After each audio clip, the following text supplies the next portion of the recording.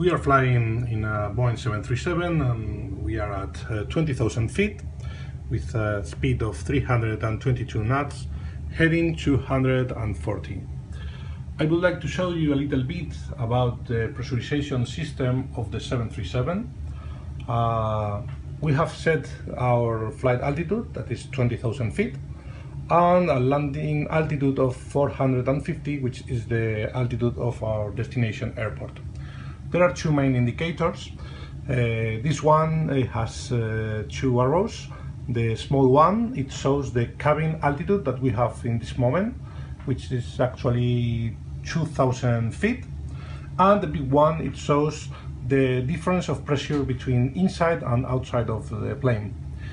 If we are flying and the big arrow indicates 0, means that we have a problem because there is a hole in the plane or the plane is not pressurizing. So let's see what happens when we set the pressurization manual. You can see here the indication, and we open the valve. If we open the valve, we have a hole in the plane, and you can see how the diff press is going down because there is a hole in the plane, the hole is the valve, and the cabin altitude is growing. When we pass 10,000 feet, we have a horn that we can cut out here. Let you see this sting is, and let's see that the diff press is going to 0. In this moment we should go down immediately because at 20,000 feet there is no air to breathe and we would die.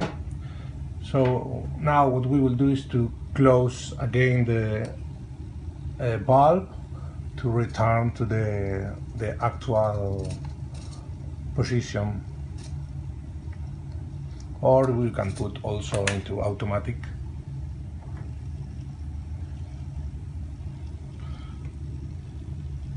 So in this moment cabin altitude will go down and diff press will go up.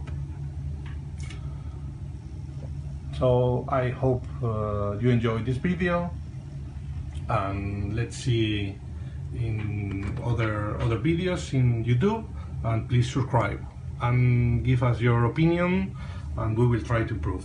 Oh, I forgot, master caution is on because of the pressurization system failure. Now we extinguish. Okay, thank you very much.